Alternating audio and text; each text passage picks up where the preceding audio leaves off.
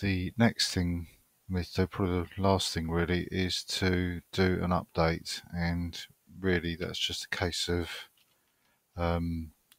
doing this command every now and then, but it has to be done after the main Gentoo repository has been updated. So if I run this now, there shouldn't in theory be any updates to come in because everything's up to date. All I've done is added new packages. Looks like there's a news item I've got to read as well. So as you can see, there's no updates, and let's quickly look at this item.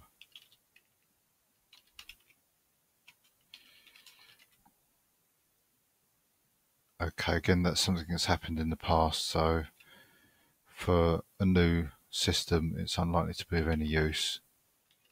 So I'll just mark that as red. So what I need to do is to use emerge sync, and that will synchronize the local repository again with the latest one that's available on the internet.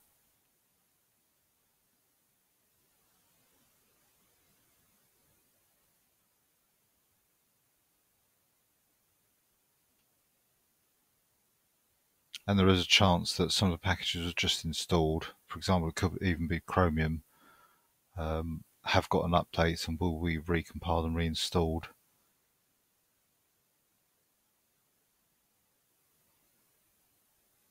So it generally doesn't take too long if it hasn't been too long since the previous sync, which was only a few days ago. So yeah, that's fairly fast.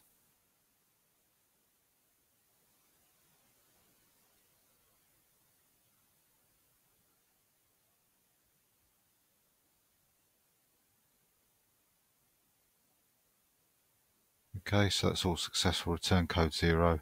So now if I rerun the update command, let's time this one, and see what updates there are.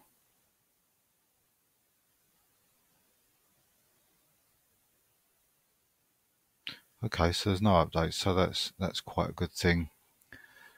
Now there are a few extra things I can show. I've already shown that there's the Gentoo kit to install, which gives you things like eQuery, which is beneficial. So for example, eQuery U for the use flags of Chromium. Oops. And it shows you all the use flags that are set and those that are unset. There's another one that's quite useful called EIX, which is like an indexing or a database of the repository, and that can be useful to search the database and also to check for any inconsistencies with the makefile and the package.use file. So if I install that, which it's doing at the moment,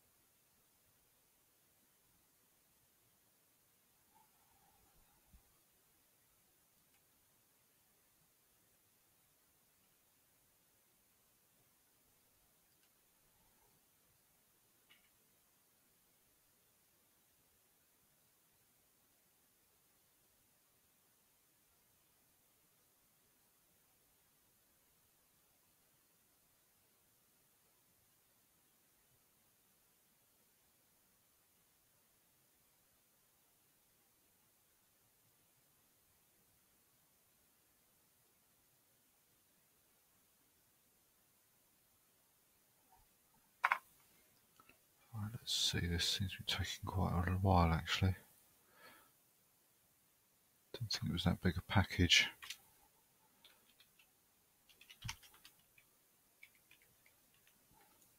Okay, yeah, looks like my internet's decided to drop out.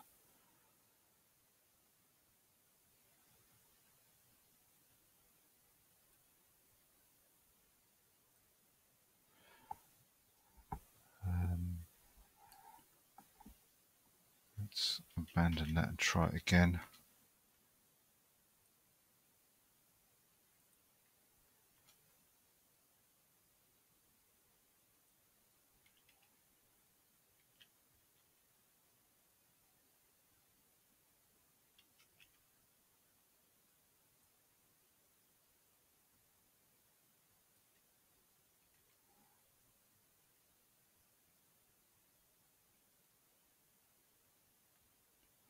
Right, so it looks like my internet's completely collapsed.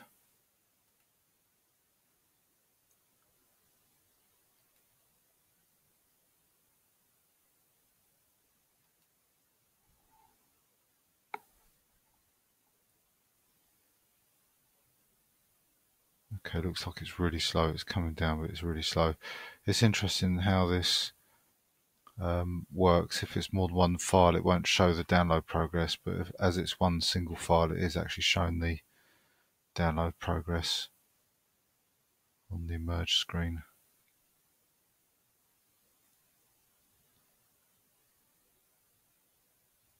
So clearly this mirror that it's chosen is extremely slow. Right, it's got there in the end.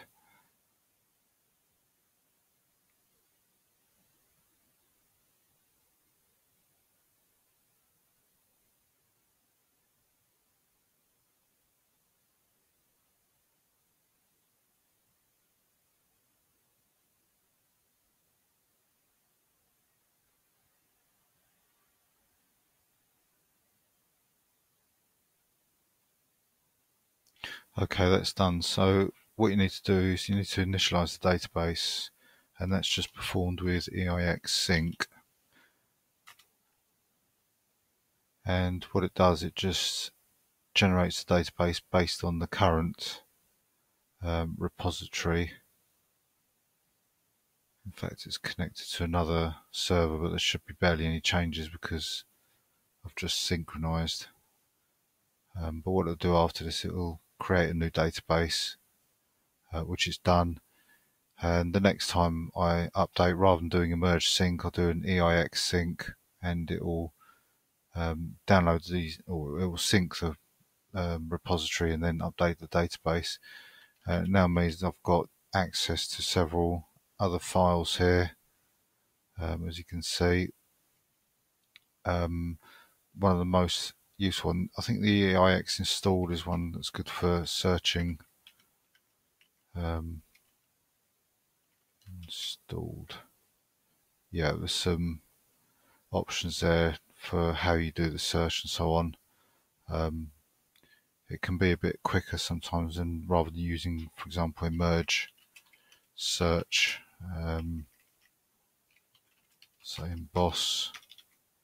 So that takes a little while. Well, perhaps not a little while on this machine.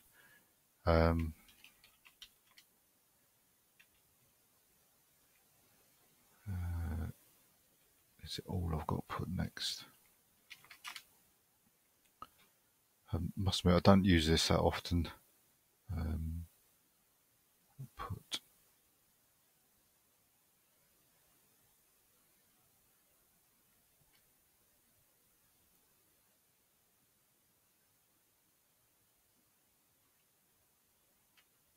let's try it on its own. No, it does need something. -a. Okay, yeah, so that's all that's installed. So that could be quite quick. The one thing I do use it mainly for is EIX test obsolete, and that just looks at your, as I say, config files, looking for anything that doesn't look right. And I imagine, okay, we have got some issues there, but generally it highlights them in between these outputs here. It's saying that installed packages with a version not in the database or masked.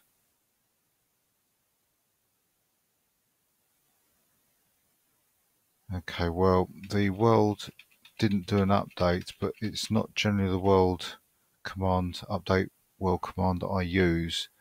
I use a much more comprehensive one.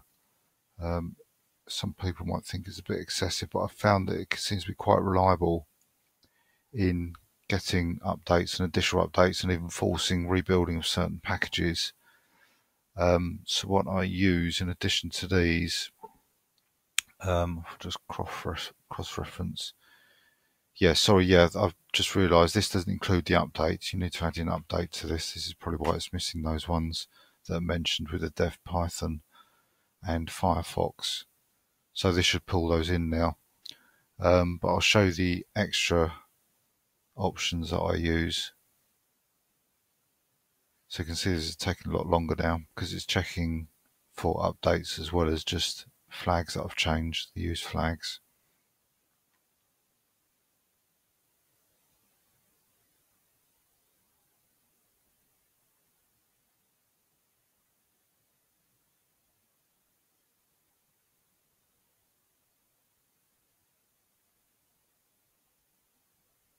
Yep, so you can see there's going to be a lot of rebuilds there, and there is a few updates, and the other packages that are affected by those updates are being rebuilt. I can't remember what the red are. It might be a false rebuild, and the R just means that something's being rebuilt because of another package that affects it. So I'll do note of that. The other packages that, the other commands that I add into here is new use. In fact, I think new use is superseded by change use, but I put it in anyway. With BDEPs, I can't remember what this does exactly, but it stands for with binary dependencies. So maybe it's if you've installed a package that's a binary package rather than a source package. Like I said, I can't quite remember what that does specifically. Backtrack can be useful sometimes. I normally set that something to ridiculously high. Generally, I think the default's 20, and generally I don't really see it go over 20, but just out of paranoia, I guess, I set that to 1000. Verbose conflicts can give you more information. Sometimes it gives you too much information, so it can be sometimes best to omit that. Changed depths is another one that I find is quite useful to pull in a few other straggling packages to get them to be compiled in. And sometimes I use keep going, as you've seen me already. If something breaks, I want to try and force the rest of the packages to build as much as possible that don't rely on the package that's broken. And finally, sometimes I use jobs, which compiles the packages in parallel. So it's not the threads per package that are compiled in parallel, but the packages themselves. I sometimes set that to 2. You have to be careful though, because you get a couple of large packages that consume a lot of memory while compiling. If they are efficient in terms of parallel compiling on threads, then you could get into problems with lack of memory, and either going into swap, which will actually slow down the build, or just running out of memory completely. And when you activate that, you won't see all the detailed source compiling. You'll just get a summary for each package and its status while it's compiling. So if I rerun that, what have I done there with, oh yes, change depths, I've missed out a dash. So the output will be similar, but it'll be a little bit more detailed because I've specified verbose conflicts.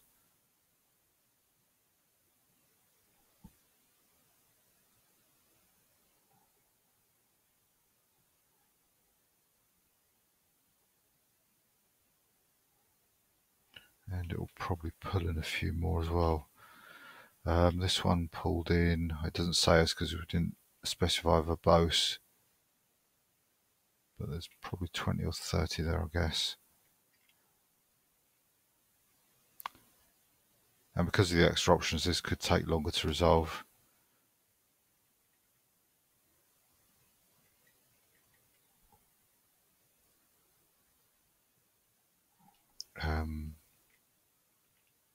Actually, I didn't also put in verbose itself explicitly. So let's put verbose in. I'll just put the V in.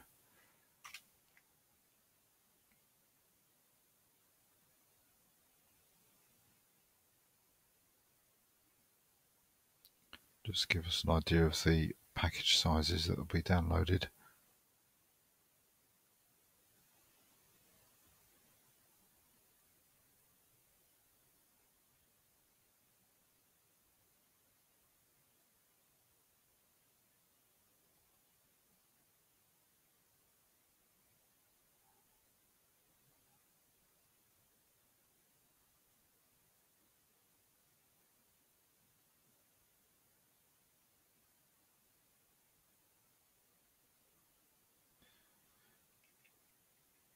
Okay, yeah, so you can see we've got some more information about each package now, including the size.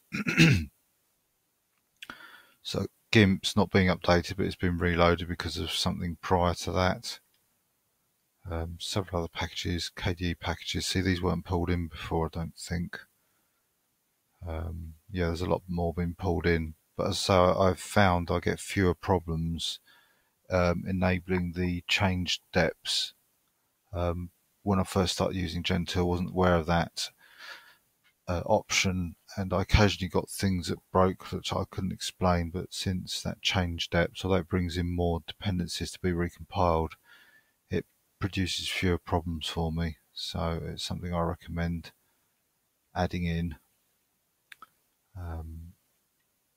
Yeah, you can see another top level package there, GPM. So the packages I've installed in World are in a different color green, a brighter green. Everything else has been brought in by a dependency on something else. So Grub's being up or reinstalled. LibreOffice, Thunderbird, Firefox. There's quite a few changes now. Some long changes are going to take to update. What I'm going to actually do is, because I'm going to rebuild Chromium but without the LTO, I'm actually going to make that as a global change. So I'm going to edit portage make.conf. I'm going to switch off the LTO by specifying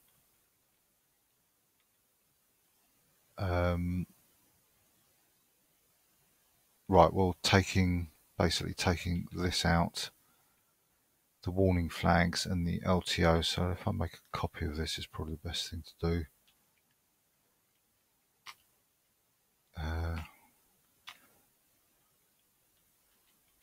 And take that out. So it's not going to use LTO at all. And oh yes, I'll actually remove it out of the use flags as well, because there might be packages, if I can find them, here they are. I think there's an LTO, yes, there's an LTO specified here as well. By doing this, it's actually going to force anything that had that LTO flag to not use LTO, so it's going to bring in even more options. In fact, I might leave that for the moment. I'll do that afterwards. I don't think, for example, Chromium had it. In fact, we can use eQuery to find out. Yeah, has use. So find out what packages have a use flag. So LTO, and you can see oh, it looks like Firefox has got it. Oh, Chromium did have it. Okay. eQuery use of Firefox. Oh yes, it has. So they'll get recompiled anyway without LTO. Sorry, with LTO.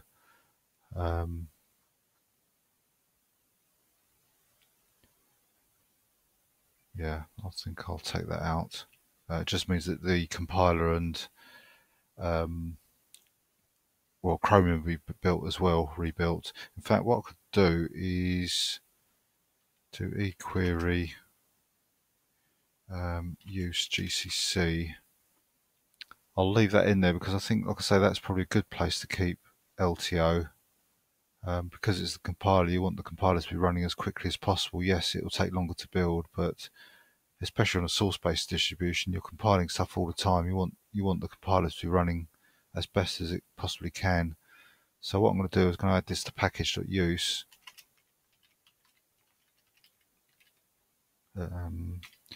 package.use. That'll be down here, I think, because it's sysdev. Yeah. Oh, I'll put that up there for some reason. Sysdev GCC. I'll add in LTO there and then remove it from make.conf.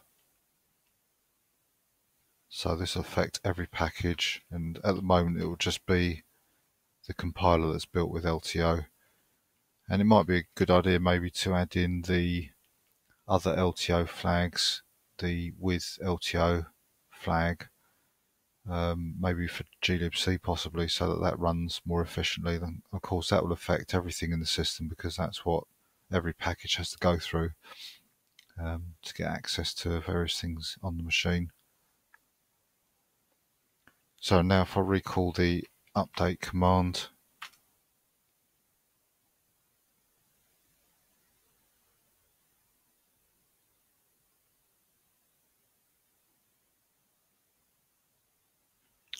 prior we had 157 packages to update.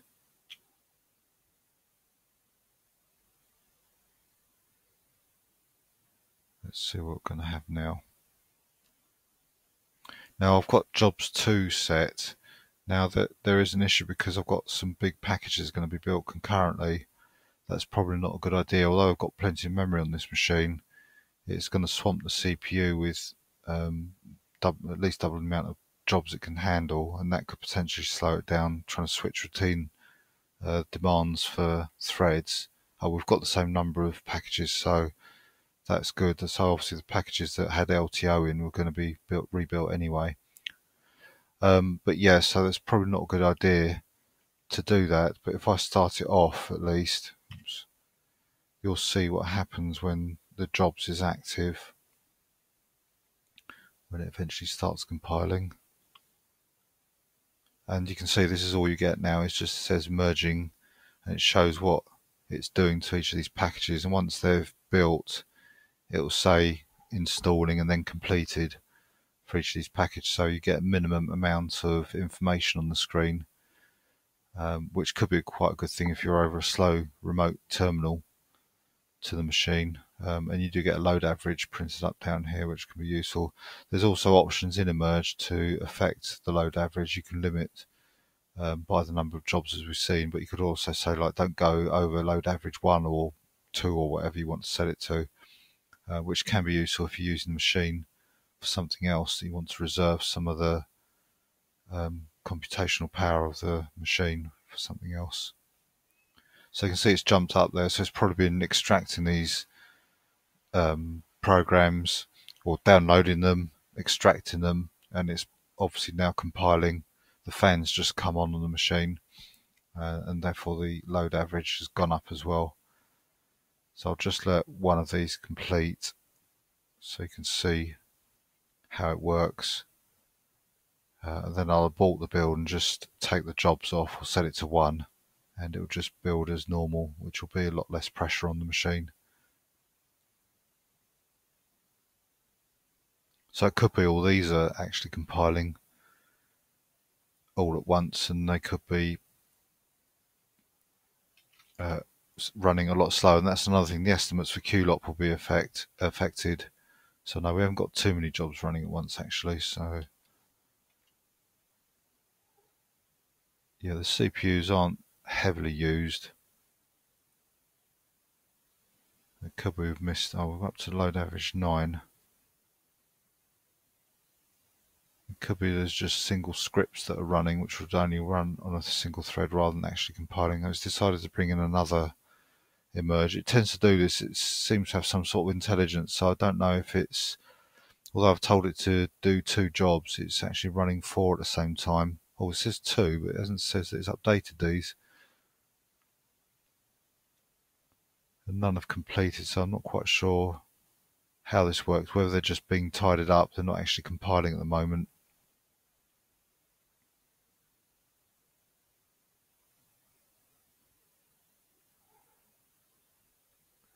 Let's see what else is running. There's not a great deal going on at the moment, actually.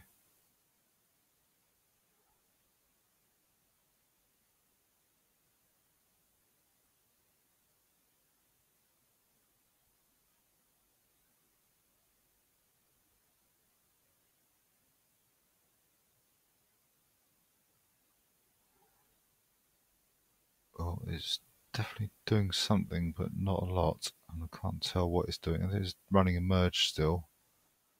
There it is there.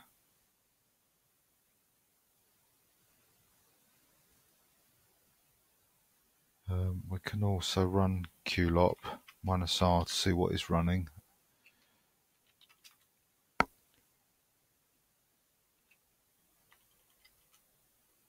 That's interesting. It's not coming up with anything. I've never seen that before.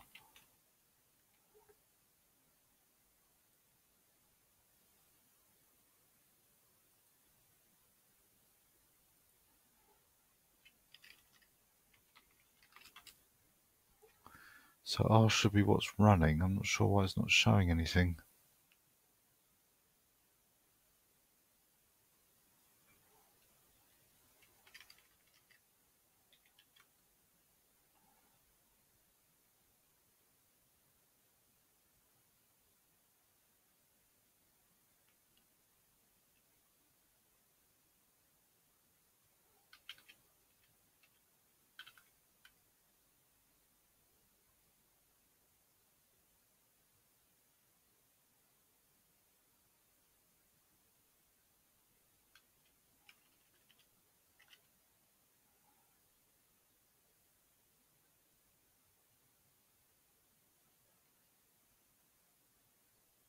Well, apparently it looks like it's locked up, which is a bit weird. Right, there's two merges running just then. Oh right, it's fetching something. So yeah, that's what's happening. wget is running, and obviously it would seem that everything else is waiting on that wget to finish. So it could be why libtool was started, because it thought the average has gone down. And it's probably this, if this has been updated, because that's quite a large package.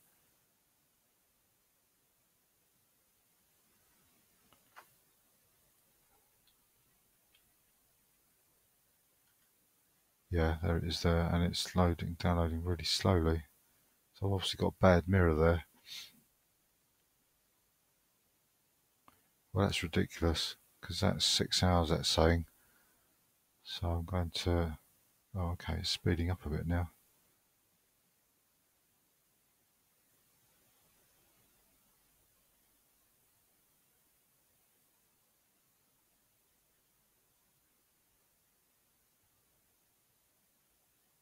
Right, I'm going to have to find out what mirror that is and take that off the mirror list.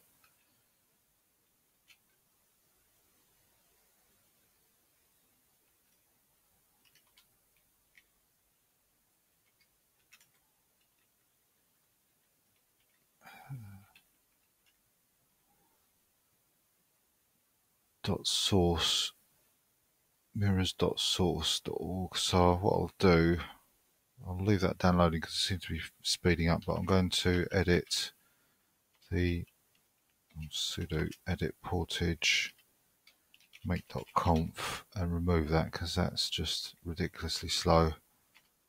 .src. So it's those first four there by the looks of it. So let's get rid of that one, that one, that one.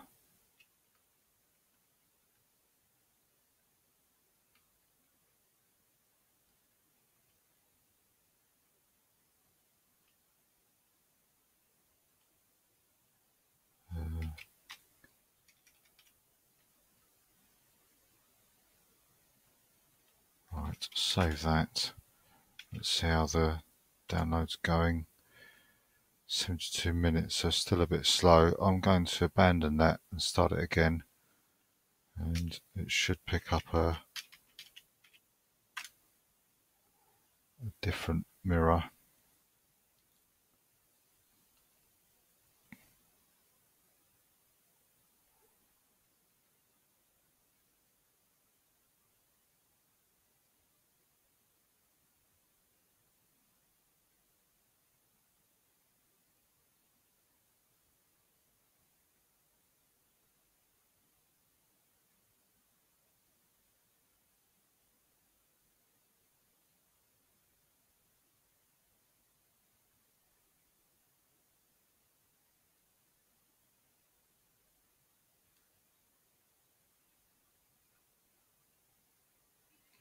Okay, so I'll just start that off again.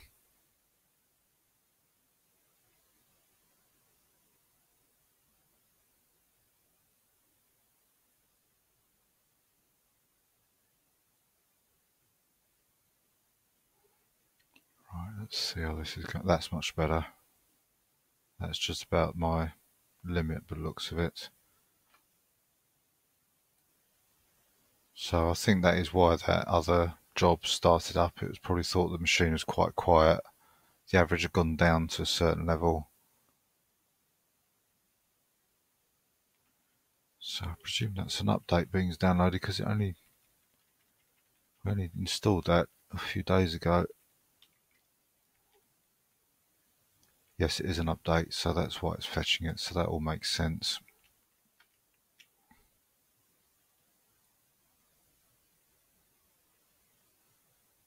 So just another minute or so, and then we'll see some action.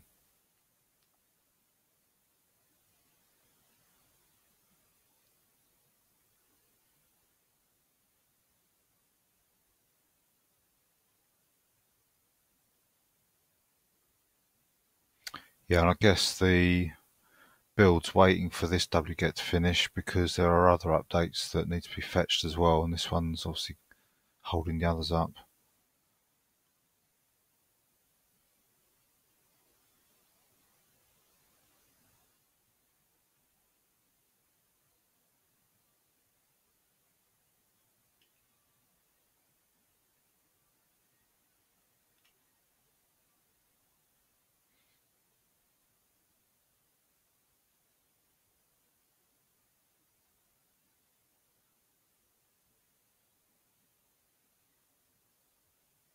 Okay, that's done. Checking it, and it's moving on to the next download, so that's fine. And it's actually started the libtool one again.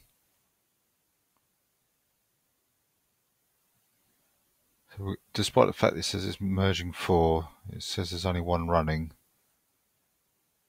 So I presume it's probably expanding that file now.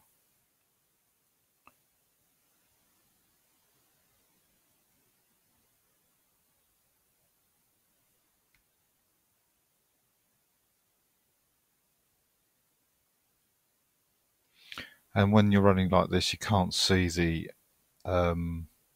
what's going on. There is another file you can monitor to see what's happening, and that's in tail-f file log portage relog.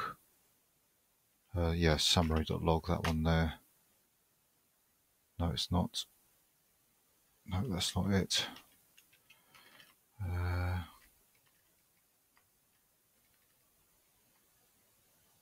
File, can't remember where this is now.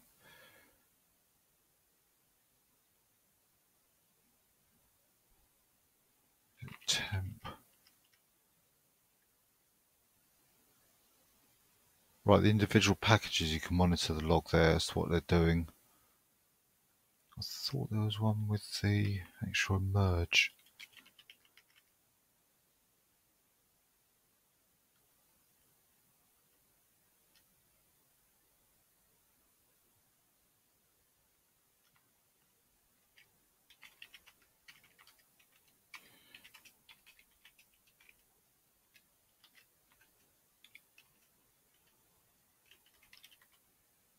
Oops.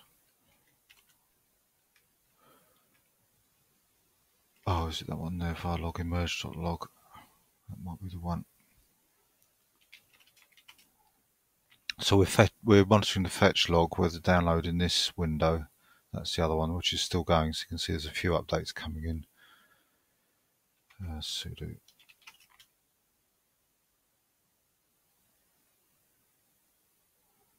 No, that's not the one I had in mind either. But you've kind of got an idea of what's going on, but it doesn't look like it's much different to what's going on here. But I'll have to try and find that one.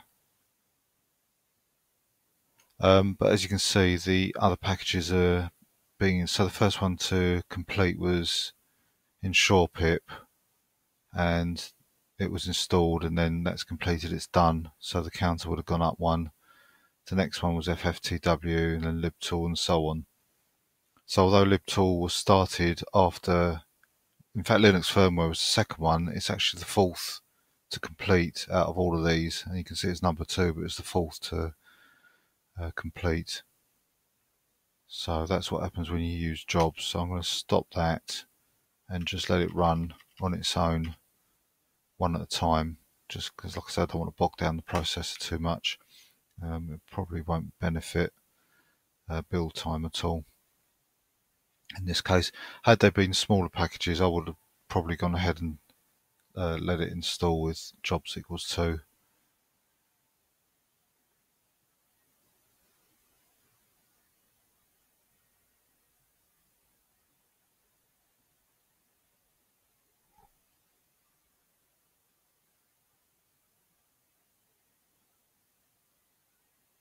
So it'll be interesting to see how quick Chromium takes to build now.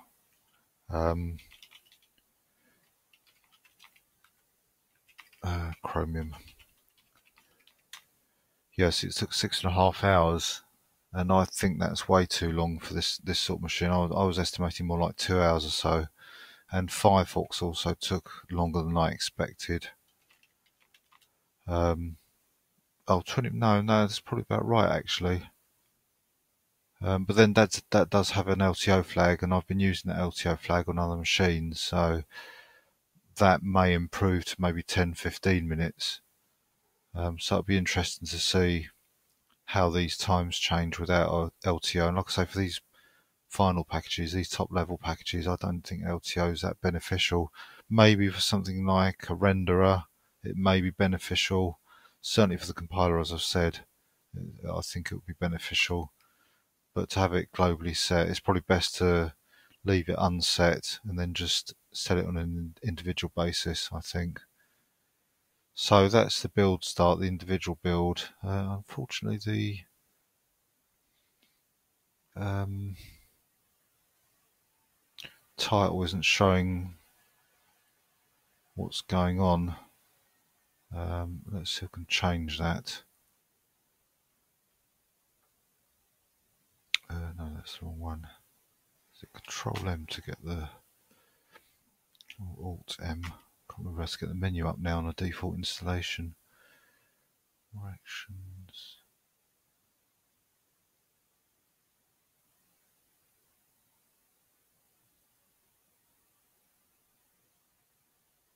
Application settings.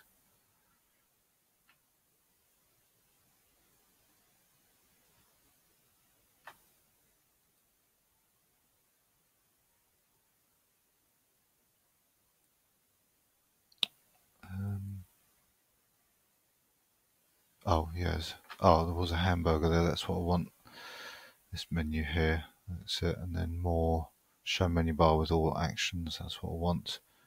Settings. Right, I think I have to create a new profile, do I? Manage profiles.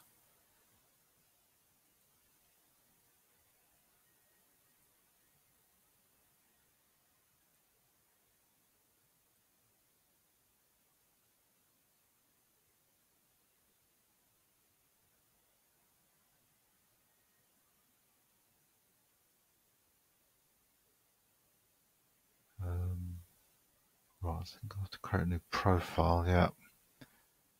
And tabs. Insert program name, is it? I think. Or is it that one?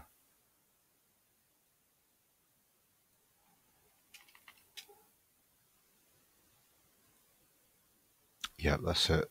It's got the current file that's been built there. Because can't see the package because we're seeing monitoring the source. That's why it's useful to have that up. I'm not sure what font sizes would be. That looks roughly right.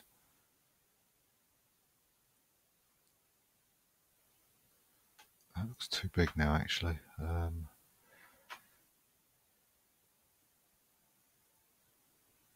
Yeah, got to make sure it's at least 80 columns across. So, okay, it wasn't as big as I thought it was. Yep, that'll do. Okay, so we've got another 144 packages to compile, and some of them will be big, so it's going to be several hours for this update to complete.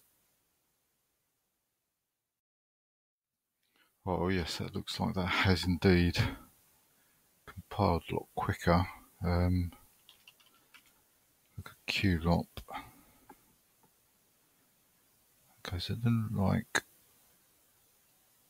Chrome got rebuilt, but Firefox is slightly faster.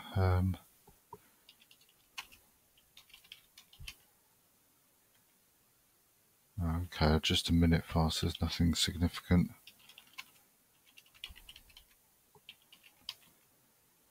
That was 5 minutes faster, so that's about, what's that, about 20% difference, so that's significant, or reasonably significant. So let's just check. Chromium, right, that didn't get reinstalled. So I might just recompile that to see what difference that makes, being as it's the longest one. As I say, I expected that to be a lot shorter than 6 hours.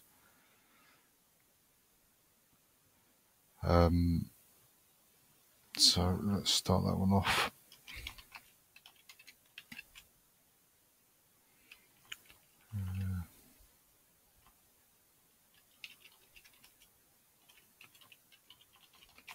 Thought that had an LTO